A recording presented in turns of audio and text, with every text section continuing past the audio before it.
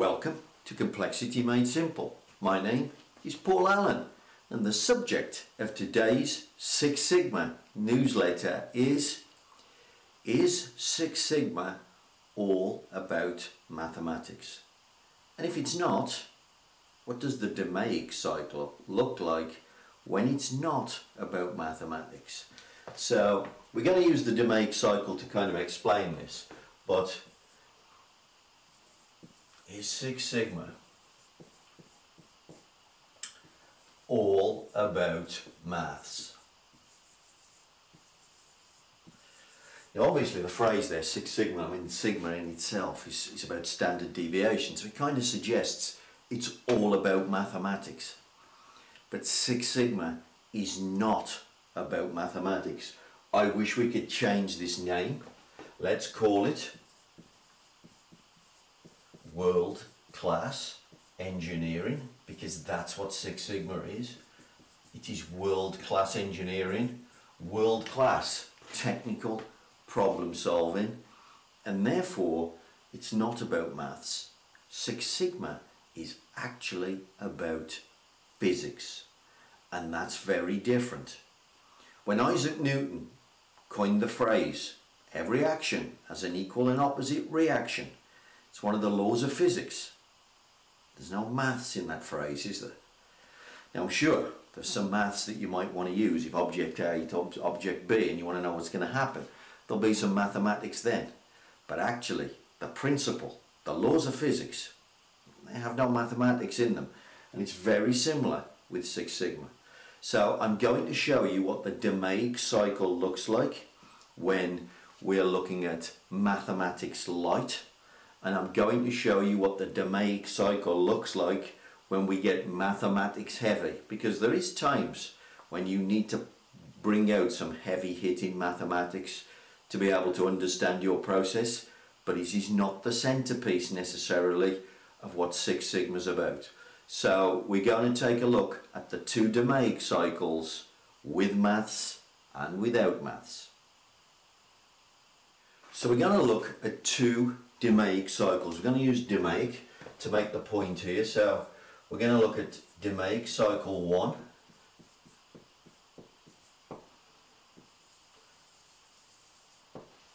which is without the maths, and we're going to look at DMAIC cycle 2, which is with the maths. Now, the centerpiece of both of these and the centerpiece of Six Sigma, it's not mathematics. The centerpiece of Six Sigma is this thing. It's physics. You have a process, and it's process thinking, by the way, as well as physics. You have a process. You want the process to make money. You want it to make as much money as possible. What do you have? Well, you have a series of inputs and of course a series of outputs where hopefully you are trying to please the customer. So you have inputs and outputs, and that is always the centerpiece of Six Sigma. It's about physics. Now the maths might be able to help us, but there'll be times when I can do this mathematics light. So let's take a look at DMAIC 1. Let's take a look at what the problem looks like when we're going to use DMAIC 1, light mathematics. And it's going to look like this. You are going to have a capability in your process that looks like this. In other words, you have a problem with noise in your process. Your process is too variable. And what we have to do is squeeze this distribution in. If we looked at it on just a straight graph, if we put tolerances, upper tolerance, lower tolerance, what would this thing look like? Process would be bouncing around all over the place, going above and below the tolerance. This is a problem with noise. It's not a problem with signal. Now when you have this problem, basically what's going on, you have too many of these inputs out of control. Too many of these inputs are being allowed to move around. And all of this variability is causing this problem here. It's often called common cause variability. They say, by the way, 90% of your problems are like this, and by the way, it will take you 3 months to fix this problem. And essentially, what are we going to do? We are going to fix the input variables on this side of the process, and we are going to use the laws of physics to our advantage. Now, is there any maths involved in this? Pretty much no. There's a few simple statistical graphs here, but it's very light load of mathematics. Just a couple of simple diagrams. Once I see that I have a problem with noise, what's the tool I'm going to pull out the box? For here, look. Define, measure, analyse. What's the analysis I'm going to do? I need to analyse all the inputs and their current state of control. So my weapon of choice to do this is not mathematics at all, because I just want to use physics. It's the cause and effect diagram. Okay, so what we're going to have here, then machine method material. What am I going to put on this thing? Well, what I'm going to do, I'm going to identify all the input variables to my process and their current state of control. And where they are not controlled, which means to fix them, by the way, doesn't mean to drive them like a car. You have to stop the operators driving your processes like a car, give them a sheet of settings, get them to dial those settings in, and then smack the dials off with a hammer so that they never move again. That is what process control means, and the best companies in the world are brilliant at that. So we're going to identify all the variables on this thing, and where there's an opportunity to put additional fixes in, that's what we'll do. Now, is there any maths there? None whatsoever. It's physics. Inputs control outputs. That's the end of it. That's one of the laws of physics that you're using to your advantage in Six Sigma. And here, that's what the analysis looks like in that case. Obviously the measure looks like some simple graphs and a CPK analysis or a histogram. It's very simple mathematics.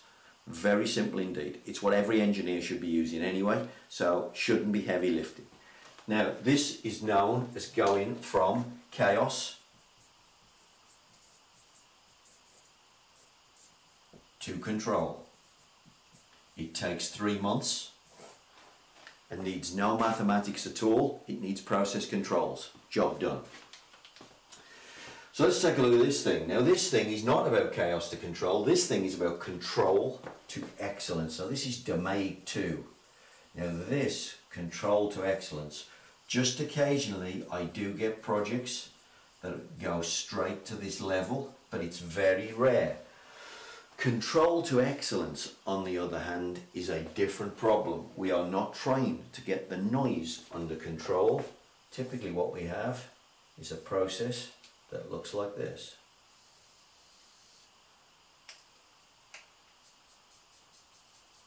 We have a problem with signal. We wish to understand how to move that process onto the target. And of course, this is a mathematical relationship, because if I'm going to grab a dial on a machine, speed, temperature, pressure, whatever it happens to be, I'm going to wind on it. I'm going to put an extra 2 bar on the process in order to center this thing. Well, now this is a mathematical relationship. I want to know mathematically. I don't want to guess. I don't want the operator to give it a nudge and go, is it there? Give it a nudge. Is it there? Don't want that nonsense. We want some maths out of the box, and we're going to use some things that you learned at school, to be honest. Things like this. Y equals mx plus c, where x, by the way, is the input, y is the output. This type of mathematics is what we're going to use. So now, analyse here. This is going to need some heavy duty mathematics to understand that. Now, I'm not going to pull the cause and effect diagram out the box here. Which tool am I going to pull out of the box? I'm going to pull a big heavy hitter called design of experiments, DOE, because this is the fastest way to generate this knowledge. It's the fastest way to find the best settings as well. So for example, maybe your process is already sitting in control, slap bang in the middle of the tolerance, exactly where you want it. But unfortunately, you've got everything turned up full. Temperatures up full, speeds up full, pressures up full. But you'd love to hit this target with cheaper settings. Faster, better, lower energy, etc. Cheaper material maybe. DOE is brilliant at finding the cheapest settings in the complex world of millions and millions of combinations that could be over here on your inputs. So now I get heavy hitting mathematics out. But this is round 2. Often this is round 1. Chaos to control is round 1. Control to excellence is round 2. Round 1 needs no mathematics, just the laws of physics. Round 2, control to excellence. Now I'll pull the mathematics out of the toolbox. If you want to know how to do this, give me a call or drop me a line. I hope to hear from you soon.